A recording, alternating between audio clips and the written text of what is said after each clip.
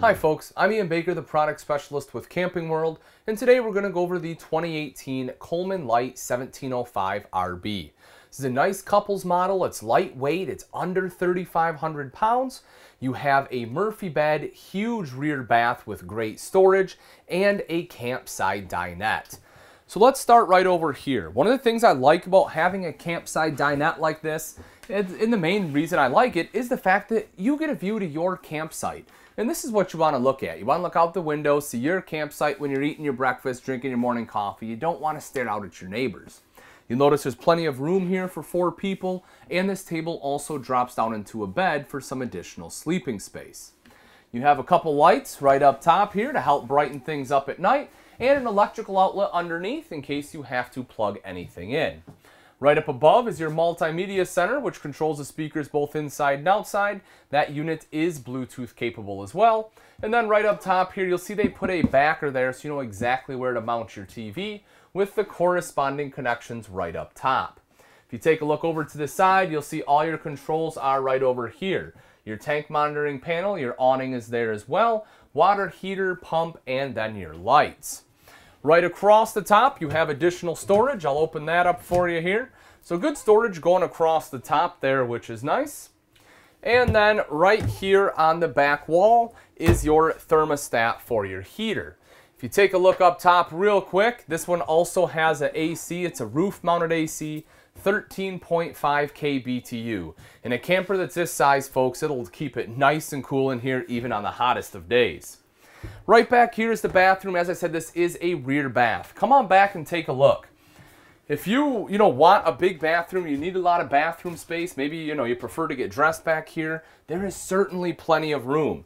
Mirrored medicine cabinet right up top here. You see your sink top right underneath, electrical outlet there. You also have storage underneath. And take a look right next to that, folks. You have 2 large drawers here. So plenty of drawer space, which is awesome. And up top, you have this massive wardrobe going all the way across. You can see the hanging rod up there, so it's perfect for hanging clothes. And I'm telling you, that's great extra wardrobe space to have. If you take a look across the way right over here, this unit also has a tub shower.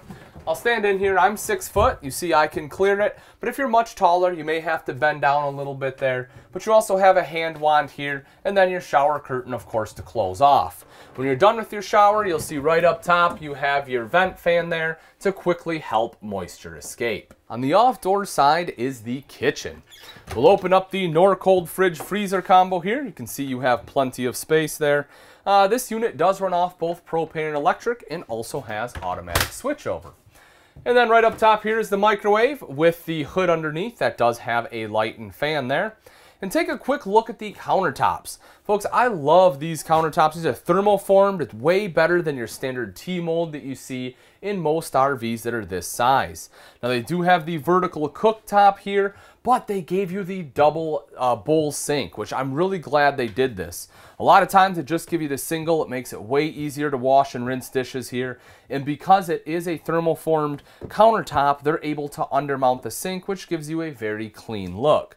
You see you have high-rise faucet there too, and then a window behind to let in some natural light, as well as a LED light right here. Much like above the dinette, there is an electrical outlet there as well, so you have a place to plug in some of those electronics. We take a look up top here. You see there's good pantry storage right up top. And then you also have a suite of storage here underneath. You have 2 full extension ball bearing drawers. In any functional kitchen or RV, in my opinion, they have to have 2 drawers. One for your silverware, and the other for some of your larger utensils like your knives, spatulas, spoons, things like that. And then you'll see right here you have some additional storage underneath the sink. In the front of the 1705 is the Murphy bed. Oftentimes this is either a make it or break it for people. You tend to love it or hate it. Now I'm going to kind of walk you through, show it how nice and easy it is to set up.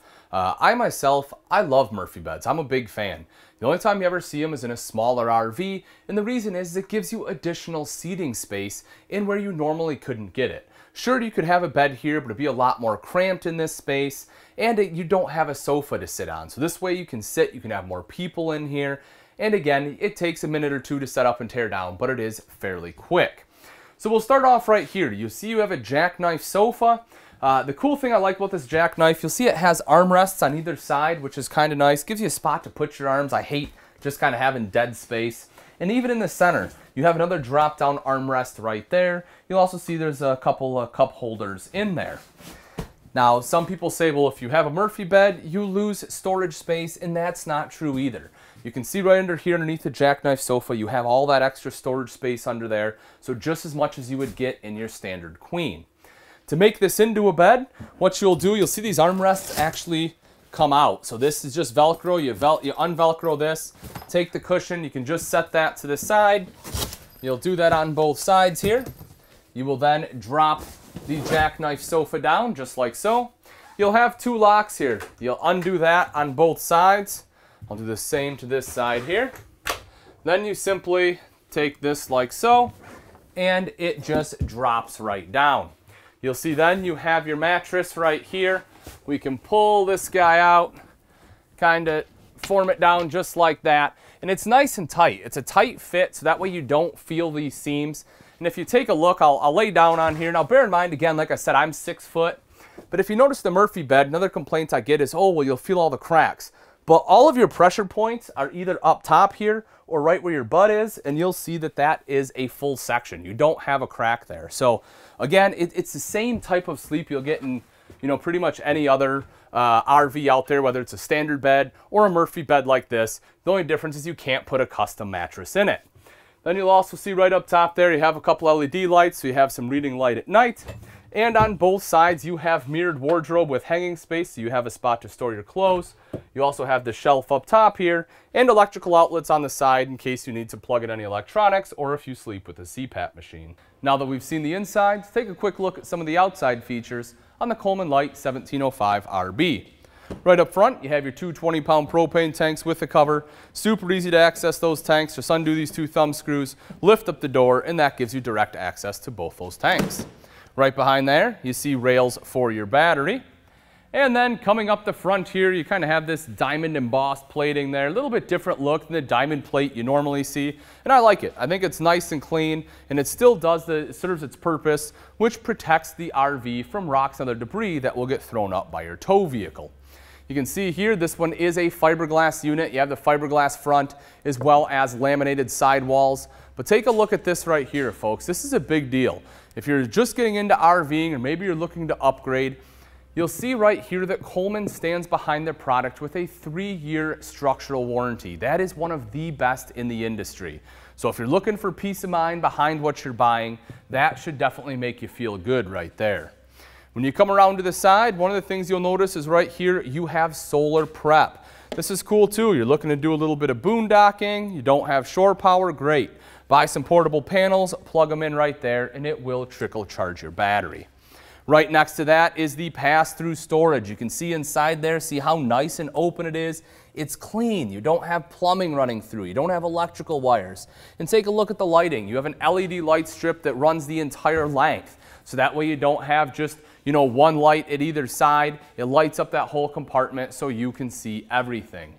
Power awning here spans pretty much the entire length of the camper. Just touch a button to roll that out. Same thing to go right back in. It does have an adjustable pitch. It's pretty low right now, but on each side you have a couple pins. You can push those pins in, and that will allow you to move it to adjust it up or down again, so you can control where you want that awning. And if you want one side lower than the other for water runoff, you can certainly do that as well. You'll also notice you have an LED light strip across the top. That way you have nice bright light here at night. You know, if you want to hang up your hot chili peppers or Christmas lights or whatever else you have, you can certainly do that, but it's just a flip of a switch. You have light in any other circumstance. You'll also see that underneath that you have a couple outside speakers. Those are controlled by that multimedia center I had showed you when we were inside. To get into the camper, you have your two foldable steps right here with a grab handle, so nice and simple to get in. You kind of have a window here as well, and now granted you can't really see in or out of it, but it does help let in some natural light. You know, a lot of manufacturers, especially in this size, will just have a solid door here because it's a little bit cheaper, but I like, you know, getting as much light into the coach as possible, so I do like the fact they put that in there. And again, there's another sticker showing that 3-year warranty. Making our way back a little further here, you do have nitrogen-filled tires as well as easy lube axles. So for the maintenance side of things, you don't have to constantly repack the bearings. There's a grease zerd in there. Take a grease gun, pump some grease into it.